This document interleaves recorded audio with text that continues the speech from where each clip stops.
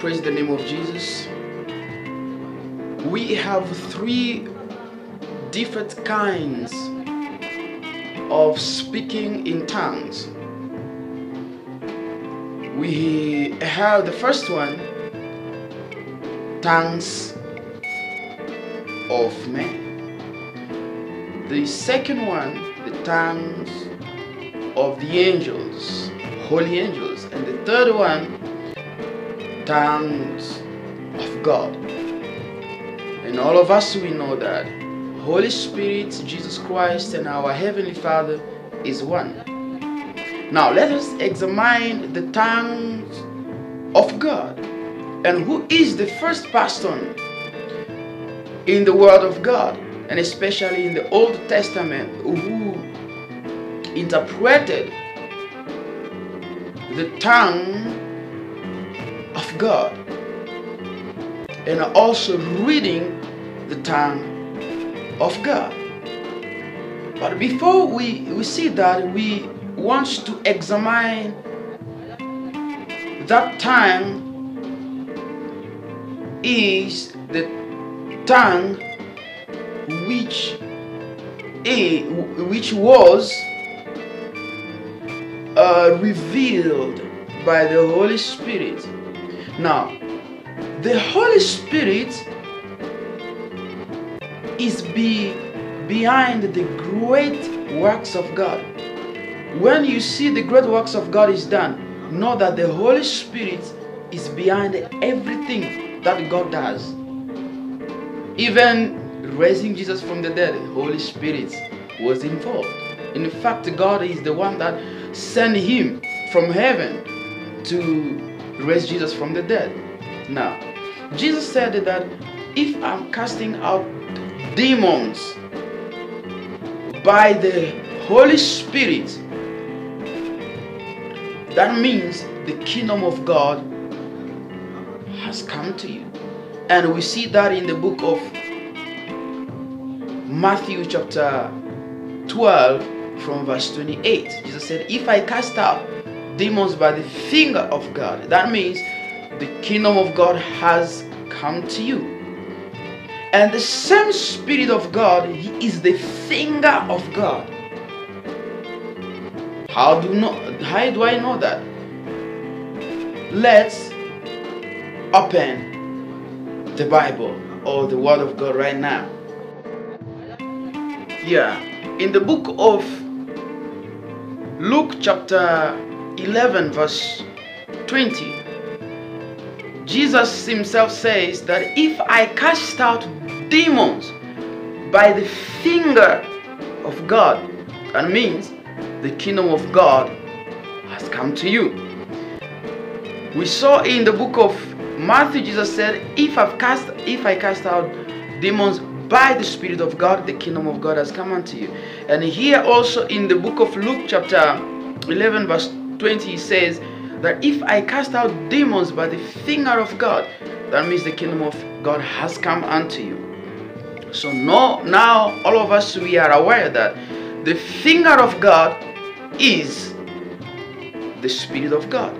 And also, as in another passage of the gospel, Jesus said, if I cast out also the demons by the hand of God. You see, the hand of God also is what? Is who? Is the Spirit of God.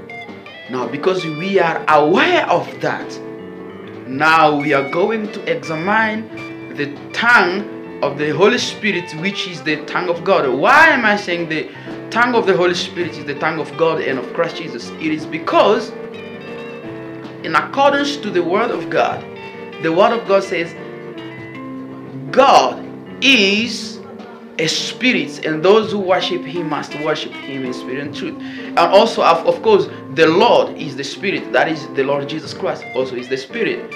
Okay, now let us enter deep and to see the first person who interpreted the tongue of the Holy Spirit in the Word of God, and especially in the Old Testament. In Jesus' name, amen.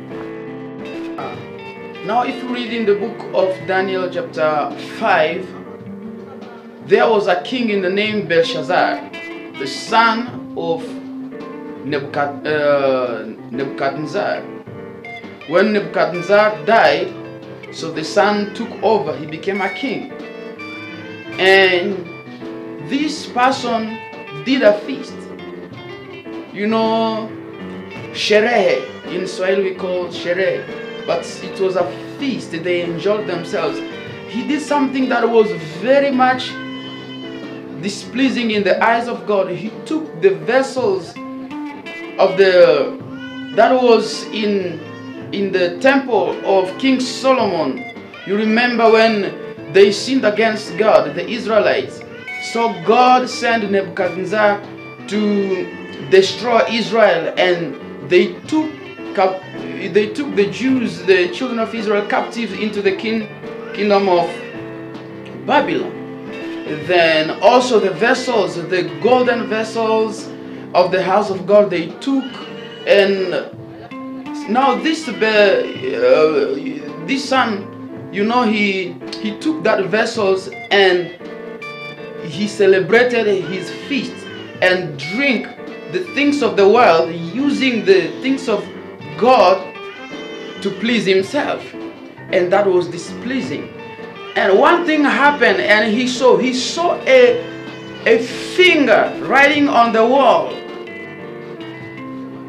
And when he saw that, he was displeased.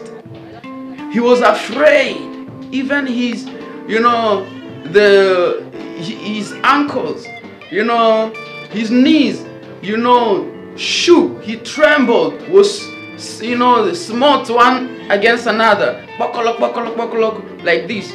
I know. I hope you understand.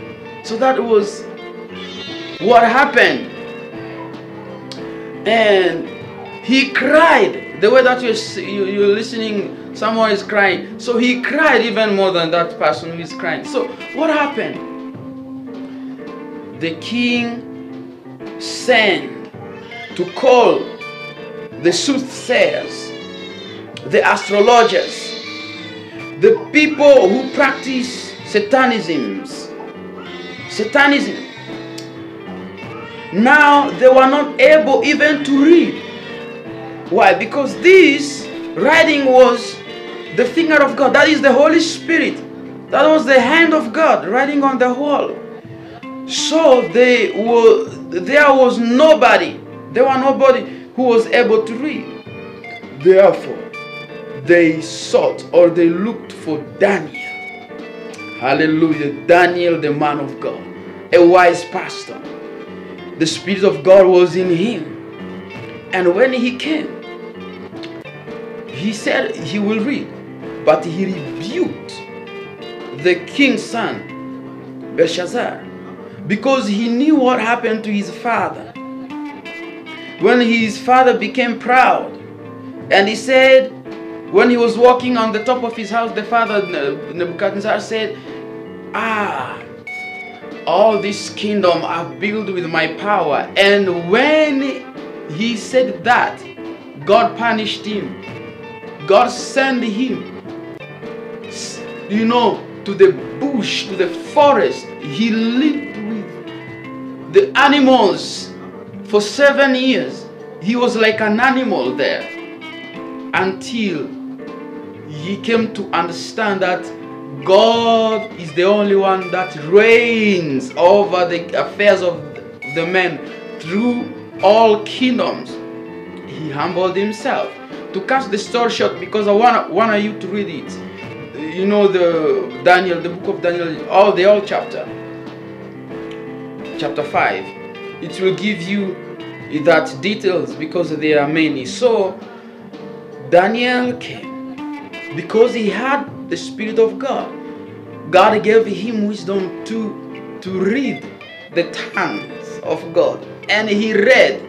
He said, what is written there? Because the magician could not even read. So he read, he said, it is written, mene, tekel, peres. Oh, he's talking thing, remo sakra, mene, tekel, peres. So this man read, and he now, after reading it, he came with the interpretation. He said, "Mene" means your king, the kingdom. God has numbered your kingdom. God has numbered your kingdom and finish it. That is the meaning of mene. God has numbered your kingdom and do what? And finish it. That is the first interpretation. Now let's go to the second interpretation. Tekel, that's the second one. Tekel. And when he read Tekel and gave interpretation, said, Tekel means thou art waved in the balances. Thou art waved at the balances, and thou art found wanting. That is the interpretation of Tekel. Now, the third one, let's go to the third one. The third one, Daniel read Peres.